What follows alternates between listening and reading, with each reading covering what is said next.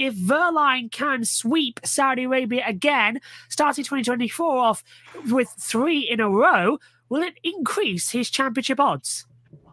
Well, good evening, guys, and hello, everybody. Yes, Wehrlein did the sweep, as you mentioned, Josh, last year at Diriyah, and of course he comes into this weekend as the championship leader after that fairly dominant win, you'd have to say, in Mexico a couple of weeks ago.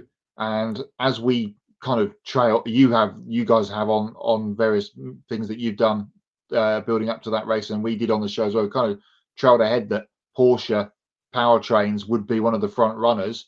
I don't really expect too much to change. It's only been a couple of weeks, really, as we said, since Mexico. So teams haven't had a lot of time to do too much in terms of anything, really, because a lot of that time has been with the transportation of the freight. So you would think, and we know the randomness that can be Formula E, especially with the different practice and qualifying formats on each day, especially for qualifying for the 2 races, things can be different. But got to think that Wehrlein, especially, and Porsche going into this weekend will be the favourites.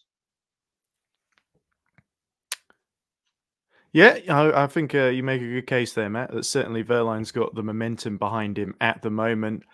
But I think even if he goes really, really well in these 2 races in Diriyah, we got, if you think back to, say, Sebastian Buemi in, I think it was season 3, essentially, he had a great run. First half of the season, won a series of races in a row, and then had to miss a couple of races.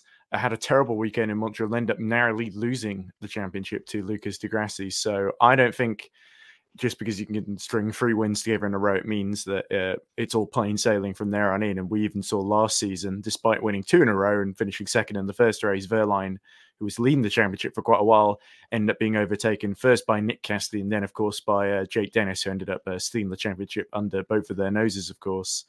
In terms of the competitive order, Porsche, they've certainly still got a very, very efficient and quick car, but we've got to remember Jaguar in the back end of last season made big gains, and those gains have carried through. So I don't think we saw the best of Jaguar in Mexico. There are a couple of reasons. There was a 1-place grid penalty for both drivers in Mexico City of the factory Jaguar team, Nick Cassidy and Mitch Evans, and that limited their progress because overtaking was quite difficult at Hermanos Rodriguez. It should be fairly straightforward comparatively in Diriyah because there are a few more overtaking areas. It's not such high altitude, so the slipstream will be a bit more powerful in terms of not just saving energy, but using it to overtake, of course. So I think we're going to see the likes of Envision, Jaguar, and we're also DS are in a much stronger position than they were last season as well. So I think the Maserati and the DS Penske cars will be quite strong.